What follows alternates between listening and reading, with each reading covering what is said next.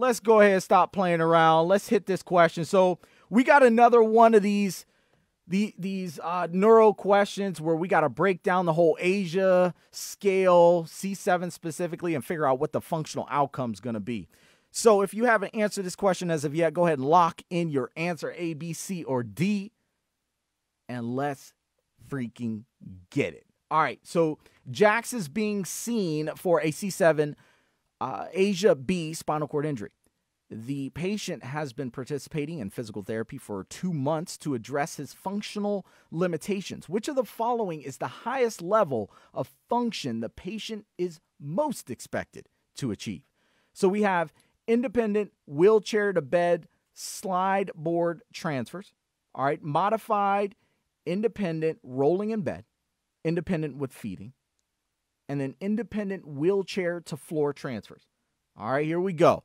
So Trent locks in A. Badress, what you got? Israel, what you got?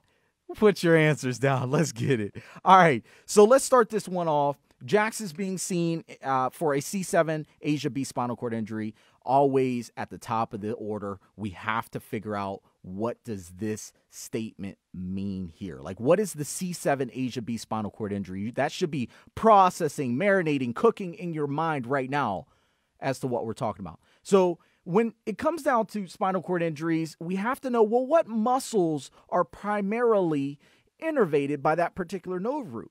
Like, why is C7 important? For what muscles is it important for? So we have lats. Of course, a lot of you know that the triceps are a major muscle group innervated by that specific nerve root. So those are really important musculature for a patient to be able to use to do certain activities. Now we just got to answer, well, what activities are those? All right. So we look at ASIA B as well, and we see that ASIA B, obviously that is our scale, our system that we use to determine the severity of a spinal cord injury. ASIA B is incomplete, and it really means that the patient has sensory preservation, but they don't have any motor below the level of the lesion. And that's C7. So we have no motor below the level of C7, no motor functioning. All right. Are we all on the same page with that? Is that the same definition that y'all have for ASIA B? We should be on the same page. All right, let's move down the question. It says the patient has been participating in physical therapy for 2 months to address his functional limitations. Pretty straightforward. Patient's NPTE, got you. 2 months, he's been working. All right, to address his functional limitations, but they don't tell us which ones those are. Okay, cool. Let's move down to the question stem. It says, which of the following is the highest level of function the patient is most expected to achieve? Can I read that to y'all again? Can I say it again to y'all? Because this is really important. Which of the following is the highest level of function the patient is most expected to achieve? All right. And now we have our answer choices. So we have A. Let's knock this out. So what I'm going to do on this question is I'm really going to show you exactly how I process this puppy and how I look at it and how I come to the final answer. All right. So this up here is really important to me. I don't know if that caught y'all's eye, but it's important to me. And also this statement of the highest level. Oh, shoot. Y'all see me? I could never color in between the lines. All right. Following is the highest level of function is important to me. And then the part where it says most expected to achieve. And so when I look down at A, independent wheelchair to bed slide board transfers, the first thing I'm thinking is, so when is my patient, at what level is my patient able to do independent wheelchair to bed slide board transfers? That's what you should be asking. So I need y'all to put that down for me right now. At what level am I expecting my patient to be independent with wheelchair to bed slide board transfers? All right. And so thinking about that for a moment, you should be saying, well, I expect my patient to be able to do that at C7. That should be really not a problem for them. They should actually get to the point where they're able to do more of a popover transfer, because now they have the lats, and we know that that's like scapular depression and shoulder extension. And then we also know we have the triceps for elbow extension. And so our patient who is at a C7, they should even be able to get over to a pop-up transfer. So they definitely should be able to do an independent wheelchair to bed slide board transfer for sure. No doubt. Hands down. All right. So right now, I'm liking that answer. I'm liking it. I ain't saying I'm picking it. I like that answer. But let's go to the other ones. We got B, modified independent rolling in bed. All right. So this is important. Ask yourself the same question. When do I expect my patient to be able to do this activity? At what level? C4, C5, C6, T1, T10? Like, what level is that? All right. And so, you know, with modified independent rolling in bed, I really expect to see that around that C5 going into C6 range. But I really expect a patient at an early C6, when we're very first training them, to be able to get to the point where they're able to do modified independent rolling in bed. So I'm going to cross this between a C5 and a C6 here. All right, so that's a little bit higher level. I would expect my patient to be able to do beyond modified independent rolling in bed. Actually, a patient who has gotten through C6 and we've been training them, they should be able to do independent rolling in bed with a C6. So B, I already don't like B because our patient should have already been able to do that with a C6 level.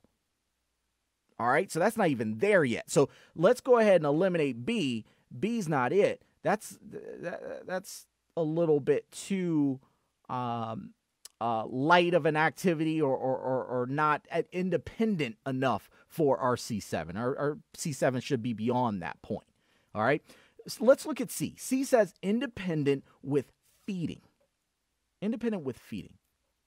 Again, I asked you all this. And so I saw a lot of C's. A lot of people have been writing me C's through my Facebook Messenger as well, saying that that's the answer. So I want y'all to ask yourself this question. When would I expect to see independent feeding? At what level?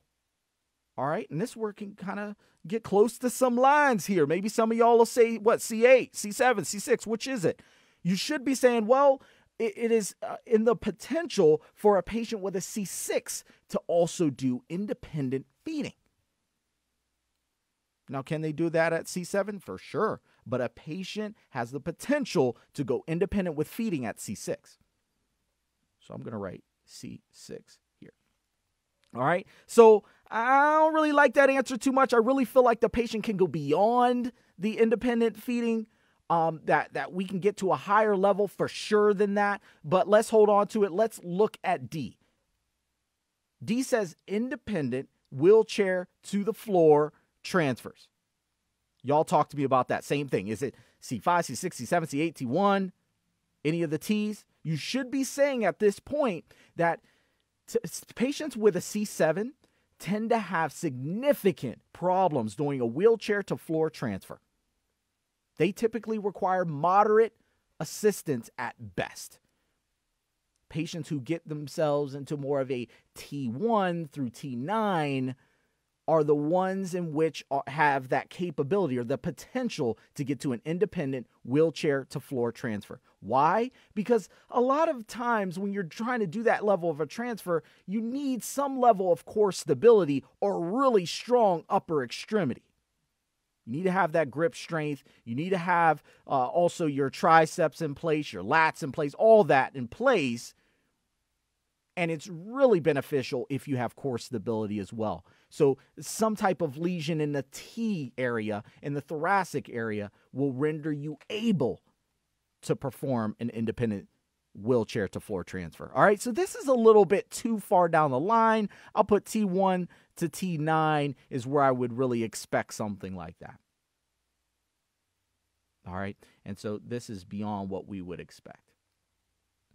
Told y'all I can't color in the lines. So that leaves me between A and C. And really at the end of the day, what do I expect? Most expect. The highest level, I expect an independent wheelchair to bed with a slide board transfer.